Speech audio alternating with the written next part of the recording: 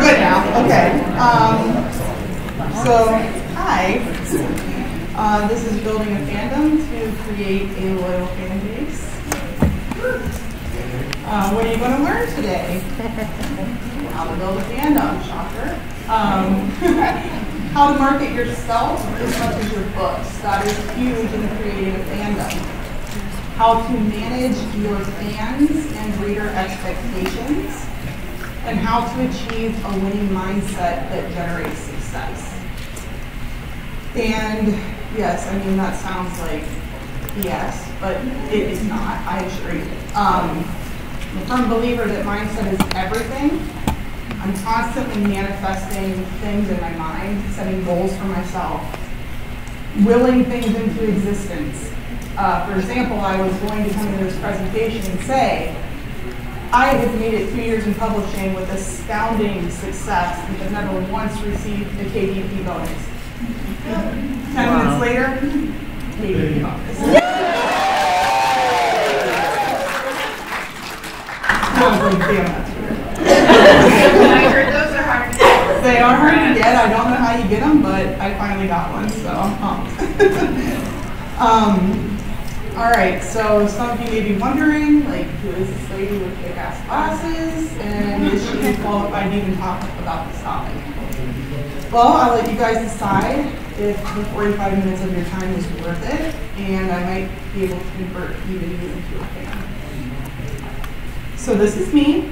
Some of you are familiar with my author journey, as I've been very vocal about it in the 20Books Facebook group since I started. I began writing when I was laid off from my hospital job at the beginning of 2020. Was in lockdown with my 3 children who are now 8, 5, and 3. It's hell.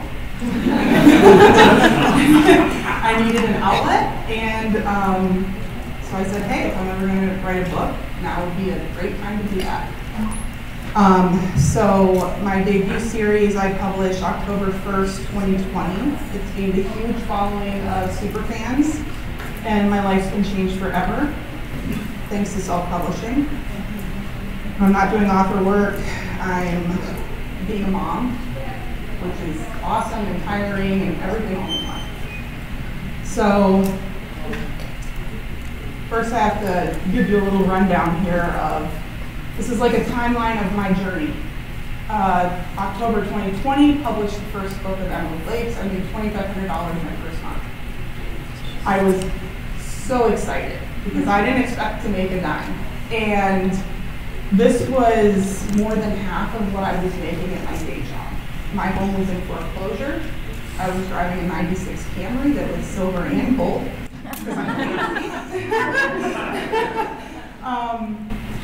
So a year later, I published book 5 of Emerald Lakes, a year to the day. And that book hit 34 in the Kindle store, and I made $42,000 that month from KDP. 2 months later, the final Emerald Lakes book was available on audio. And at that point, I had accrued $38,000 from Audible. This past spring, in April, I released the first book in a spin-off series. I had, almost 1,200 pre-orders. It was a big success. And I kind of went a little darker with this series, so I did that strategically, let me bring in a little bit more of the dark romance readers. They liked that book, they read my backlist, you see the growth here.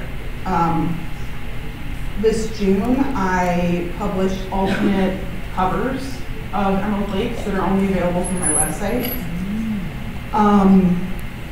The day that those dropped on my website, I made $18,000.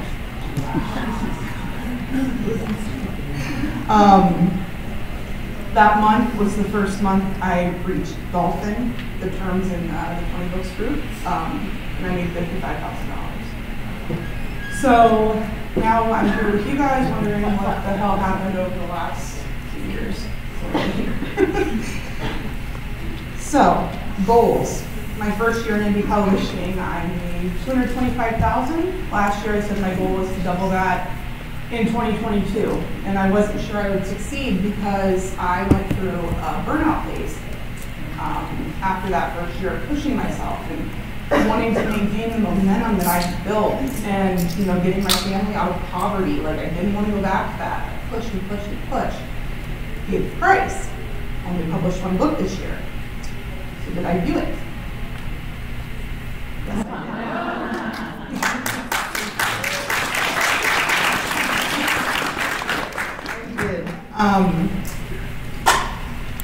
Yes, I did. I didn't think it was going to happen, but it happened. So super fans, where are they? How do I get them? Number one thing I think is characters. You want your readers to connect to your characters. You need them to be relatable, memorable.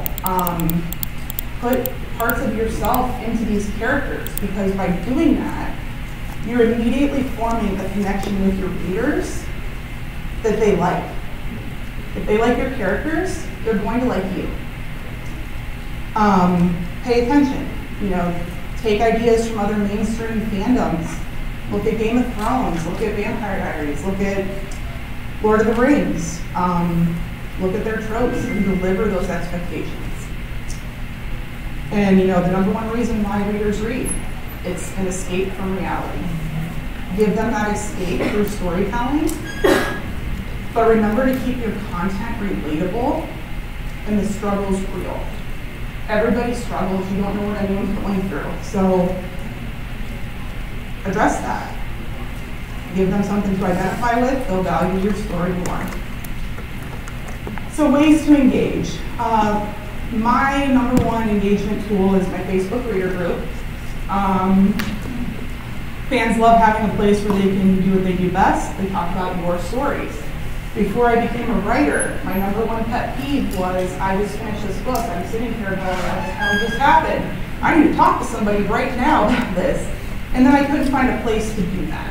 Give your readers that place to congregate and talk about the ways that you just destroy their lives. The second, Instagram. Try to post regularly. Build a street team. Who here doesn't know what a street team is? Okay, street team is a group of your readers who have some sort of presence on social media.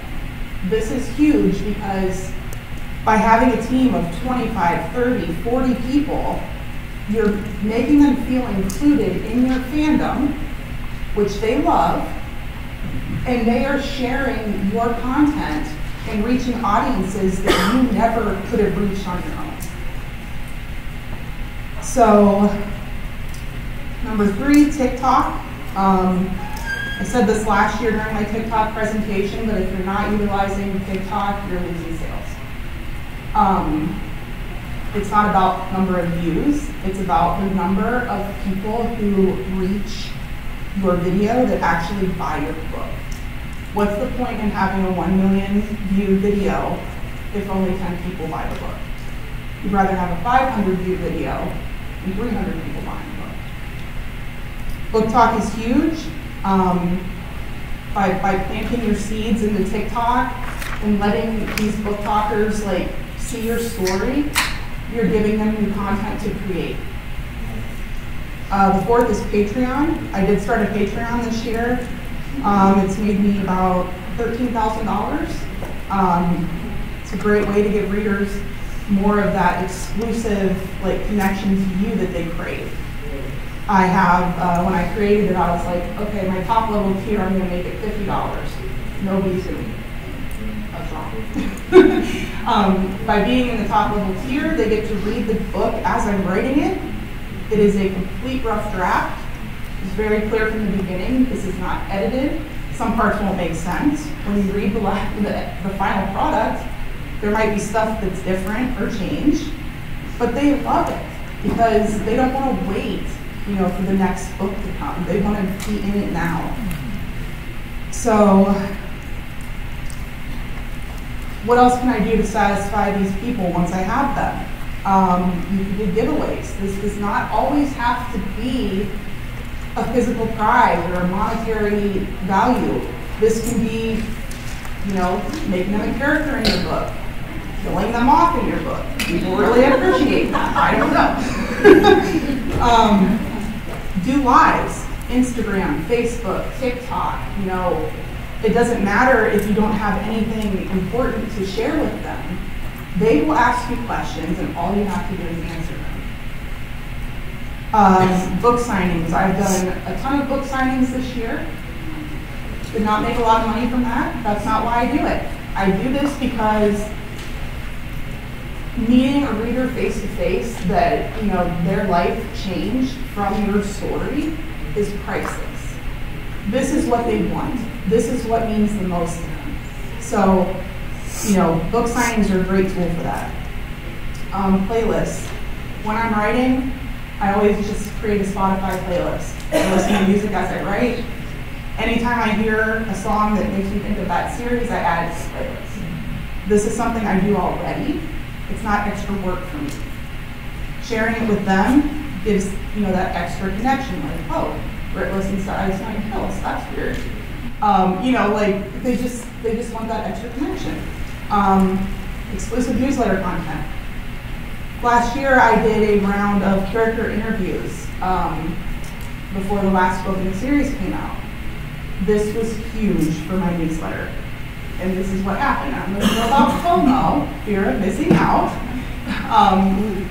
But I would post in the group, this is the character we're interviewing this week. And in the comments, people would ask questions.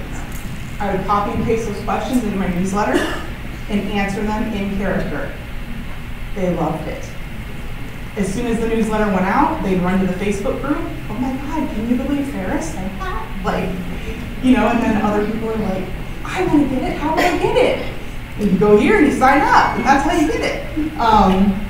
So that, you know, that's something that they just love because it's bonus content, it's fun. The last thing, you know, give them a job. Street team, beta reader, alpha reader, moderator for your Facebook group. One of my super fans became my PA, and she's great. And you know, you want people around you who believe in you, and the story's great. All right, most important thing, so get ready. What does every fandom require? Fans. I mean, yes. But give them shit to buy.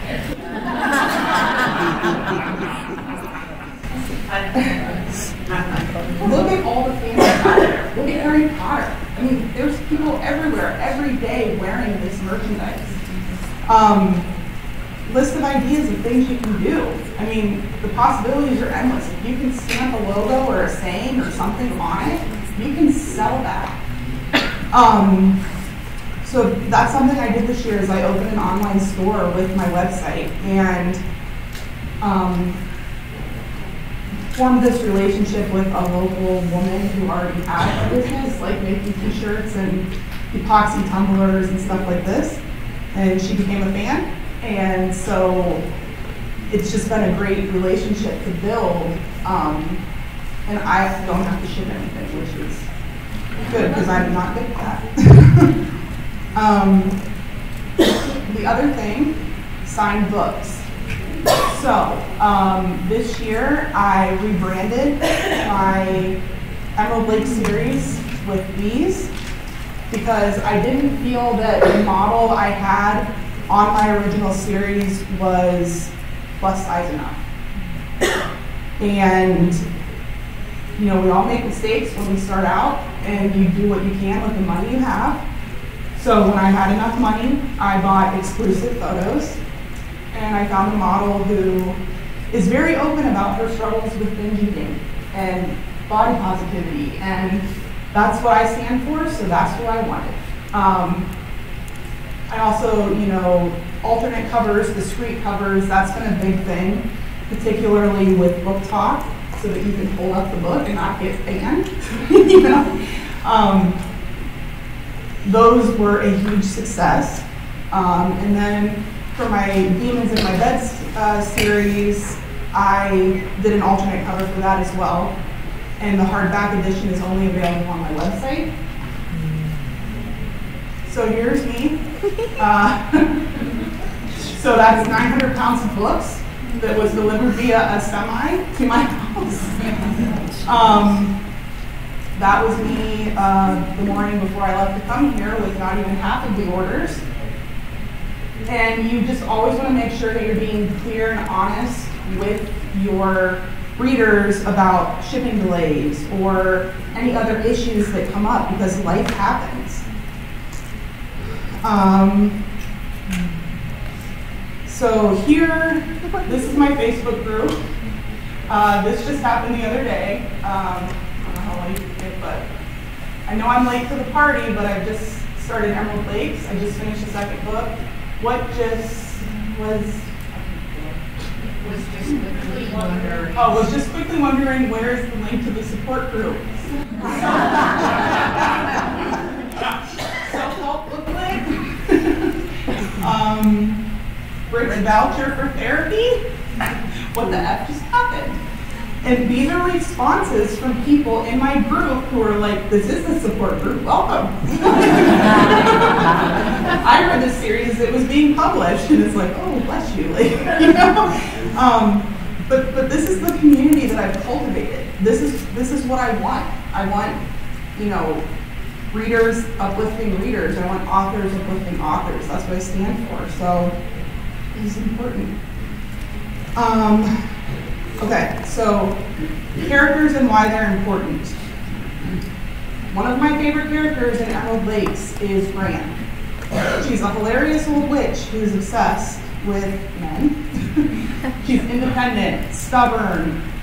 Gran was inspired by my great aunt Hap, who I love, and I strive to be like her as I age. And I knew if I wrote her, other people would love her just as much as I do. So why am I telling you this? Because a week ago I had to say goodbye to her. And without meaning to, I was able to immortalize her through my words. And thousands of people have been mourning her with me, which has just been so moving. And I just saw this morning that somebody did that, and you know, it's amazing like what you can do with your stories and your words.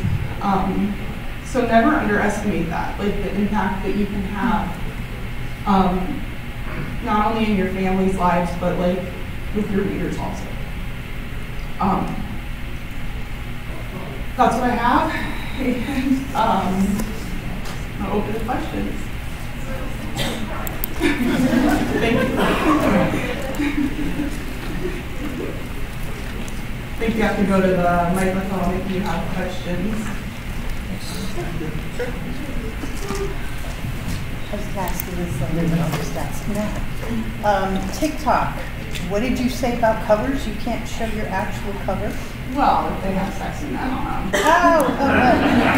I thought it was a copyright thing with Amazon. Oh yeah, they don't like it. I got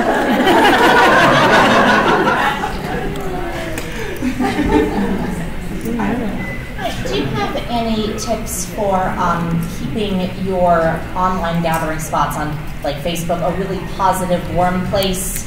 Because inevitably there will be some waves. Yes. So in the 2 years since I created my Facebook group, I never once had a deleted comment. Because when I wrote my book, I was real to who I am and what I stand for. When people come into my group, that's the vibe I expect them to give. Emerald Lakes is as much a fictional town as it is a vibe. And I wanted that to carry over. I just won't tolerate it. I won't. Like, this is my safe space. And if you're in here, it's because you support me, you love my characters, and you're my friends. So, that's how I feel. As far as the street team and things like that, like what sort of things do you do to kind of keep people going and interacting and, you know, maintaining that? Because I know that a lot of people have started them and interaction is great in, you know, the first month or whatever, and then it falls off pretty quickly and people just stop, you know, being as involved. So I think good things to do with your street team is to just do like little competitions and games and stuff, like to keep it fun.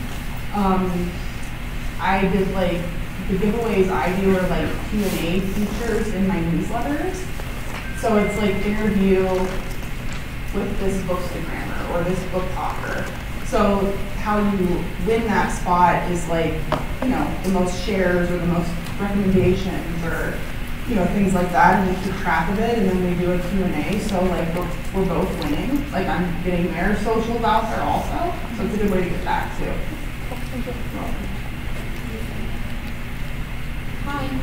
How personal do you recommend getting with your fandom? Because I notice nowadays, even more and more, because of the whole influencer thing that's rampant on TikTok and Instagram and YouTube, a lot of people really like it when the people they're a fan of tells them a lot of things about themselves. And one of the reasons I was hesitant about TikTok was that I would have to show my face and talk, and all of the big authors on there are very outgoing and extroverted maybe. So like, how necessary is that, and how often would I need to push myself and put myself out there and talk to them directly and share stuff? So I think that comes down to your personal comfort level. If you're not comfortable doing something, don't do it. I'm pretty honest with my readers about like my life. Like I have kids, so like when I'm writing my newsletter, I write my newsletter like I'm talking to my friend. You know, so I'll just be like, oh, you know, this week Parker told Hera that, you know, she can't do that because she hasn't even grown her wiener yet. You know, so it's just like those little glimpses of my life that make me feel more like a friend to them. And as far as showing your face on TikTok, you don't need to do that. There's so many different ways now that you can get your book out there without showing your face. Thank you. Welcome. Well, Hi, this question is about your merch. Is it sourced locally, or do you have a place on the internet? And the other question is, what's your biggest seller? okay, so for merch, when I first started, I did a print on demand through Printful, and I mean, I don't have any complaints about them, but when I started getting more serious about it, that's when I turned to a local business, a small business, and that's been a lot better for me. I think I make more money than I would doing it through Printful, and I'd say my biggest seller, Flip-flops. well, aside from the books, would be probably T-shirts and tumblers, like cups. Yeah. Great, thank you very much. You're welcome. Hello. Hello. I think there was a question already about streaking, but I guess like if you could go into more detail about like what does that engagement process look like from like the start to like how you get them involved, and like what kind of do you talk over Facebook, I guess, or Yeah. So I have a secret Facebook group that my street team is in, that my personal assistant will post content in for them to copy and share on their socials. We also have like a messenger chat that I'll just pop in every now and then, like when I'm able to or not feeling overwhelmed. And I know that means a lot to them, even if I'm just, you know, saying hi or something like that. Another great thing to do is like everybody on my street team gets ARCs, which is advanced reader copies of my books. That alone is probably why most of them are there. They just don't want to wait because my cliffhangers are through. Hi. I'm just curious if you have any advice for starting a Facebook reader group, because I've tried a couple times, and I don't know if it's because my audience is a little bit more like around my age, so we don't really have Facebook that much. Right. But I've heard that they're really successful, and I just don't know like where to go. It's been really hard getting people on that platform. Okay, so link it everywhere. link it in the back of your book. You could even link it in the beginning of your book. Whenever somebody like tags me on Instagram and says, you know, how much they loved it, or their review, or their character edit, or whatever it is, I say, thank you so much. Are you Britt Andrews Natural Misfits yet? No, I'm not. I'm going now. And that's how you build it. Even on my Facebook ads, I will go in and individually like every comment that somebody leaves about how much they enjoyed my story, because that's showing gratitude, because I am grateful. And I put in the comments, come join this group. And so many people find me because I do that. So I think that's a good start. And how do you keep them engaged in the group? Because if you get them in there, then. Yes. So we do different things in my group. I do Self-Love Sunday, where it's like, you know, everybody posts a selfie and we lift each other up. I do what are you reading Wednesdays, open promo Fridays for other authors to promo their work. But as your group grows and the love of your books grow, it will become its own entity and it will sustain itself. The readers are what create the engagement now. So, thank you. You're welcome. Thank you. So I have two questions. One is, do you have a Facebook page as well as that Facebook group, not just your regular Facebook? But I do. Okay, and that ties into your group? I mean, I can post in my group under the page, but I honestly don't use my page for a whole lot, except we have to have a page to run Facebook ads. So every now and then I'll take my Facebook page link and I'll drop it in the Facebook group and I'll say, have you liked me on here yet? And then they go like me on there. So also everything I post to Instagram automatically posts to my Facebook page. But as far as like being a valuable tool, for me it's not really. Okay, and then regarding TikTok, do you have two separate TikTok accounts, one personal and one that's for your books, or do you just put everything under your one? I put everything under. Even personal stuff? Yeah. And the algorithm doesn't get all messed up or anything? Just I don't really think. I mean, I'm bad at that, but you know, I hear people say that, like, you know, don't like these things or don't, you know, so maybe sometimes it does. I couldn't say for sure. Hi. I was just wondering, did you start building your fan base before you started writing the books and putting them out, or did you do it after you put the books out?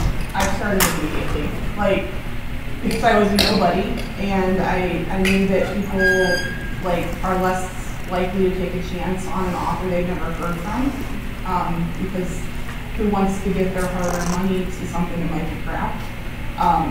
I started running a $2 a day Facebook ad on my pre-order. And I've heard a lot of people say, don't do that. A lot of people told me not to do it. But with my first book, I had 154 pre-orders, I think. So I do think that it was helpful and that it paid off. And then, you know, big in the romance community on Facebook is doing like takeover parties and other authors' Facebook groups. It just gets your name out there, gets you more exposure. So I did every takeover in every group I could find. Hi, Jennifer. How did you gain your first fan? Like, did you sell them a book off of your garage and wrap it in paper and write a special note? Or how did you get that first fan and how did that grow? So I think first fans would have been the authors who taught me what I know. You know, like when you're starting out, you need a group of people that can kind of guide you and that believe in you. So I think my first fans were other authors, and in turn, you know, they also promoted me in my work. And it's, you know, you need to remember that this is a business. This is as fun as it is and as social as it is. This is a business, and you need to treat it like a career, not a social club. It's easy to get lost in that. You just have to stay focused. And then for first fans, you know, it was just the people who had pre-ordered my book, or, you know, oh, this book is about a plus-size woman, and I'm a plus-size woman too, so I want to read that. And that's all it takes. So, like, how did you qualify your street team people? Like, how did they, were they people who, you know, contacted you because they'd read the book, or were they people that you had reached out to and, you know, done the research of finding those other authors and things like that? So some of them were. Some of them had read the book and then they're like, I need to be on your street team immediately. Okay. But what I do is every so often I will open up applications for my street team, and I work with my PA. She creates like an application form where individuals like fill out their information, what books of mine they've read, links to reviews that they've done, because that's important. And just like links to their social so that we can like vet them and see like, okay, this person isn't like gonna be a problem. Like, you don't want, as you grow, you just have to be careful with who you surround yourself with, because you know you're building a brand and you want the people around you to match that. So we do vet our people. So my husband is the author actually, and he hasn't published yet. So, like, what do you suggest for the very first thing to do when you don't have followers and all that? Post everywhere. Every platform. Like, seriously, you can't do enough. Any chance you get to put yourself out there, like any shot you get, if you have a chance to talk to somebody or there's an author you admire, message them, like reach out to them. Most of us are more than willing to help because, like, in my instance, like, I know where I came from and I will never forget it. So. Thank you. You're welcome. Hello. Hi. How are you? I'm good, how are you? I'm good. I have a two-part question. Is that I have two distinct. I write nonfiction, and I don't have a fan group yet. And one is leadership, and one is non-dominational Christian devotionals. Like a journaling. Should I have two separate Facebook pages for each thing because they're kind of different, even though they're both nonfiction? They're still kind of different categories. And that's my question. Okay, I think I would.